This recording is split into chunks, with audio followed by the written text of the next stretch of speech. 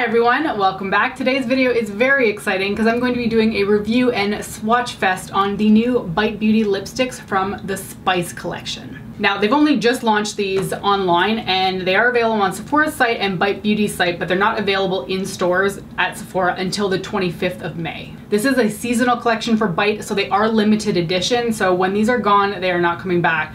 And as far as I'm aware, Bite has never really released a limited edition product and then actually made it permanent that I can think of. The 8 lipsticks in this collection are part of Bite's Amuse Bouche formula, which means that they are really creamy and hydrating. These are not a matte lipstick. They do feel very emollient on the lips and they're not transfer proof, obviously, because they are a cream lipstick, but they are super saturated with pigment. And that's one of the really nice things that I like about Bite Beauty. I feel like they don't miss the mark when it comes to particular formulas of theirs. I have never run into an Amuse Bouche lipstick that I didn't like. I feel like every single one that I've tried, which is in like the dozens of colors at this point, have all been really, really consistent. The other thing worth mentioning about Bite Beauty's lipstick range is that they are incredibly comfortable to wear. They are hydrating, but they're also never like sticky or tacky or drying. I feel like it's just a really good range of products, and that may be due to the fact that their ingredients are food grade, so you know that you're putting something a little bit better for you on your face. The packaging on the Spice collection is very thematic. You've got like your little spice piles, and the colors are pretty much what you're going to be looking at for this entire collection.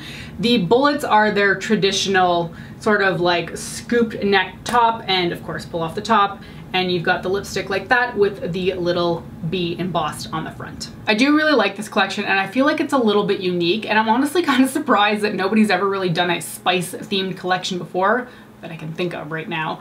But all of the titles of these lipsticks in here are based around spices, which I thought was really nice because we're going into the summer right now. It's when everything sort of heats up, and that's when I tend to think of like fiery, warm spices. So there's a few names in here that just really I thought were cute, like Saffron Fire, there's Crushed Chili, Pink Salt. The one that I'm wearing right now is called Saffron Fire, and it's just like neon orange red goodness. This color is by far my favorite in this collection. I think it's absolutely wonderful. The second runner-up potentially is Hot Harissa. I think that's how you say that spice name. That's not one I'm actually familiar with.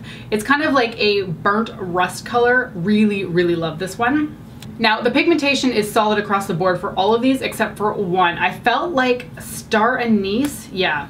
This is kind of that cool toned gray, was quite pale and maybe slightly translucent, but I'm not entirely sure if that's just sort of like the color of the product or if it was my lip color showing through. So of all the ones in this collection, I think that this one potentially has the least amount of pigment, but like that's not to say that it's not a gorgeous color. It is a very cool tone gray, which I thought was really fun for this collection because it's not just focused on red hot spices. There's also some more, you know, cool toned gray brown ones in there as well. Those are my thoughts on the lipstick formula. Let's dive right into the swatches.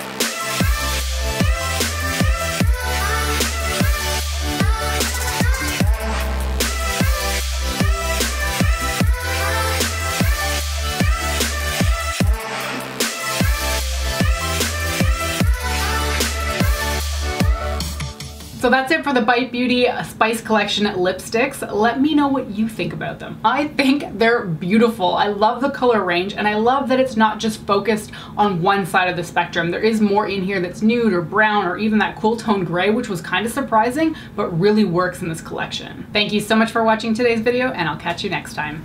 Bye.